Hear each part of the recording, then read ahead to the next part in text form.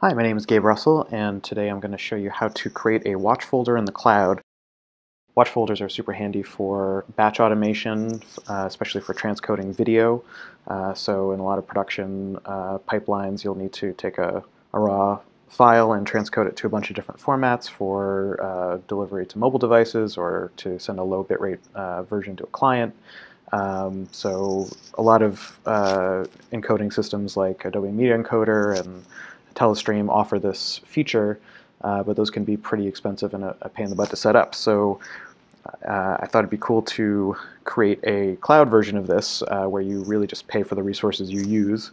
So we're going to use Amazon S3 to store the files, and when you drop a new file in your watch folder in S3, it will trigger an AWS Lambda function, and Lambda lets us run our own code anytime we receive that trigger. So we're going to use that to send a call to the Zencoder API, which will transcode that video and then send it right back to that S3 bucket. So before we get started, let me just give you a quick look at how this works. So our inputs folder here is the watch folder. So I just drag this into there, upload the file, and this will trigger a Lambda function, which will take the file name, use that as the basis for the output file name, create a bunch of output profiles, and send that to the Zencoder API. And then Zencoder will transcode that video to all those different formats, and it will put them in this output folder. So if I refresh, I can see the files are starting to come in. So the first thing we're going to need to do is create our S3 bucket, which is where our watch folder is going to live. So we're going to go to the S3 service within AWS, and we're going to create a new bucket. So bucket names are unique across the whole service, so it helps to create something with your name or your company name at the beginning, just so you don't use something that's already taken. So I'll call mine grussell/videos. I would leave the US standard region. We are going to create two folders in this bucket. We'll call one inputs and the other one outputs. So inputs is going to be our watch folder. When we put files in there, it'll trigger the transcode, and then the transcoded files will end up in the outputs folder. So the next thing we need to do is give Zencoder access to this S3 bucket so they can pull our files out of the Dropbox and then put the transcoded files back in the outputs folder. So the way we do that is to add a bucket policy to this grussell videos bucket.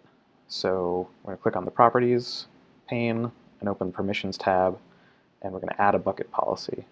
So Zencoder gives you an example of their bucket policy with their IAM user. I also have it set up in the GitHub repository for this project in bucketpolicy.txt. So I'm just going to copy and paste this.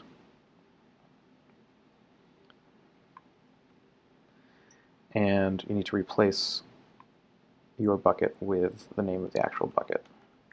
Two different spots in the file.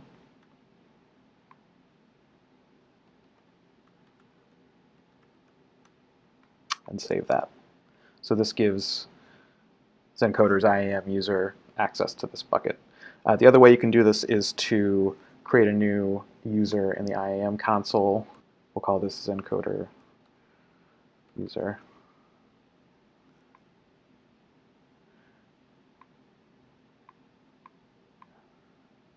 And you can upload this access key ID and secret access key to the Zencoder interface.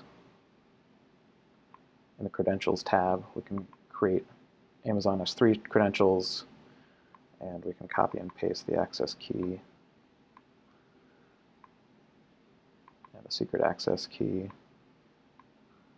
into here and save those.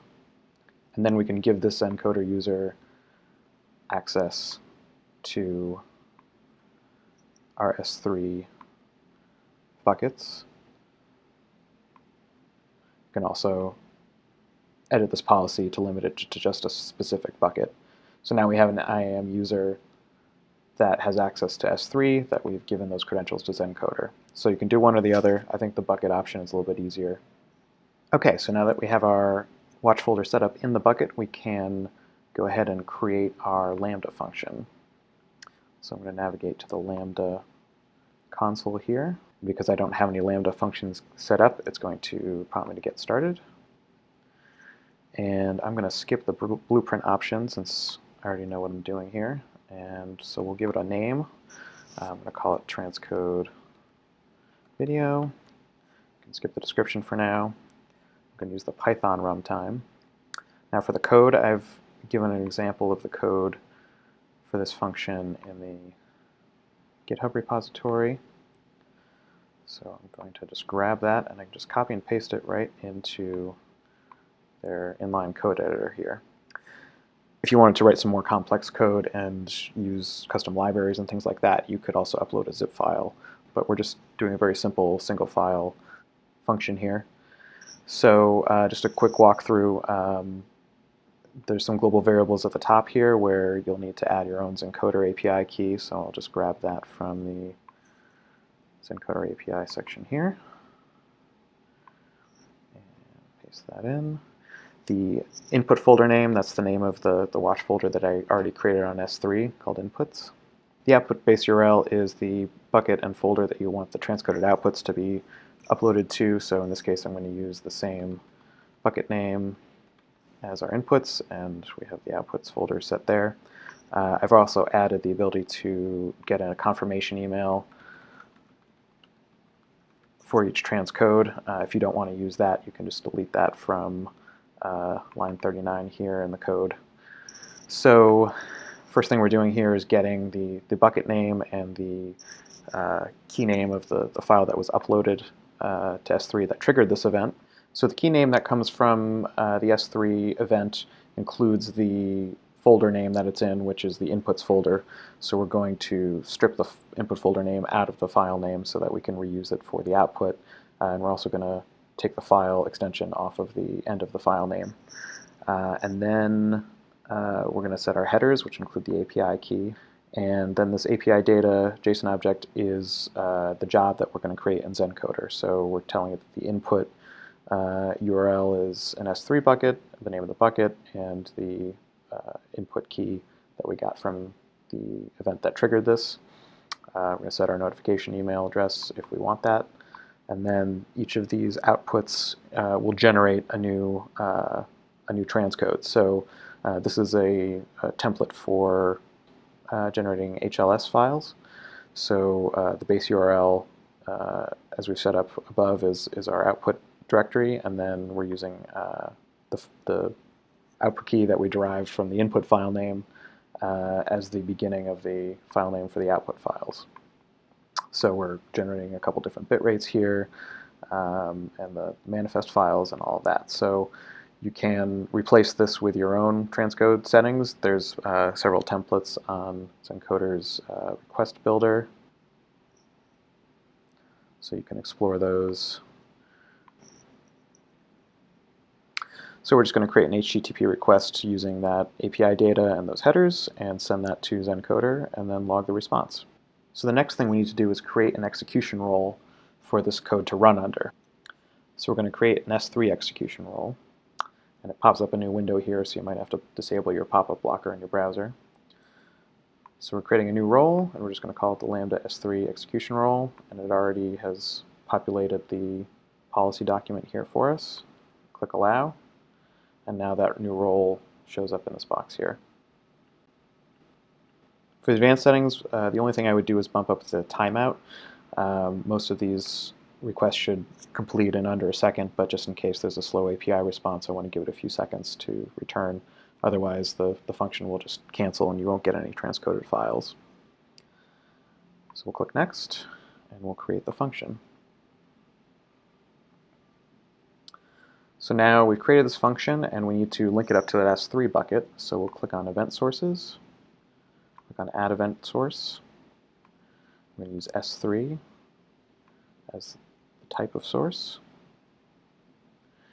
So we're going to choose our videos bucket that I created earlier as the bucket. And the event type is object created. So anytime we create an object in this bucket, we'll receive an event. Except we're going to add a prefix so that only files created in the inputs folder trigger this function. So we're going to make sure enable event source is checked off, so this actually will fire, and submit. So that's basically it. So let's see if this works. So I'm going to go into our watch folder here, and I'm going to upload a file.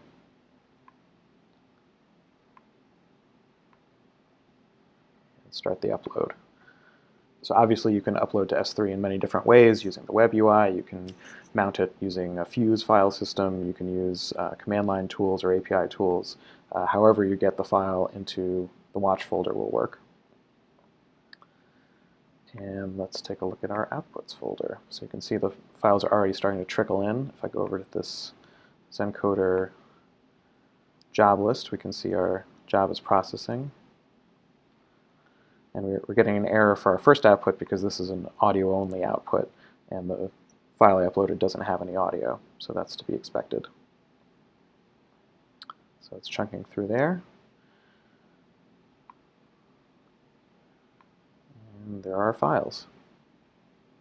So this is the email confirmation I got from Zencoder. It's saying all these transcodes are finished. With links to these, I can click on them and download them. It does show that the job failed because the audio-only output failed, which is expected because my input video didn't have any audio tracks. So that's about it. We've got an S3 bucket with a watch folder. We've got a Lambda function that receives those file creation events and creates a Zencoder job to transcode the files, and those files get dropped back in the output folder. So if we need to troubleshoot this, we can go into the CloudWatch console and click on Logs. And there's a log group automatically created for our transcode function. And we can see the API response that we're logging from our Lambda function being printed here. So we just confirm what's being sent to Zencoder. And you can also use the Zencoder interface to view any errors. If you ever want to tweak your transcoding settings, you can always go into this code tab and edit this in line. So you could switch up these encoding profiles, save this, and any new file that's added to the S3 bucket will use the new version of this code. So I hope this has been helpful. Pretty easy to set up, pretty easy to use, super handy for big batch jobs or something that you do a lot in your workflow that you need to automate. That's it. Thanks.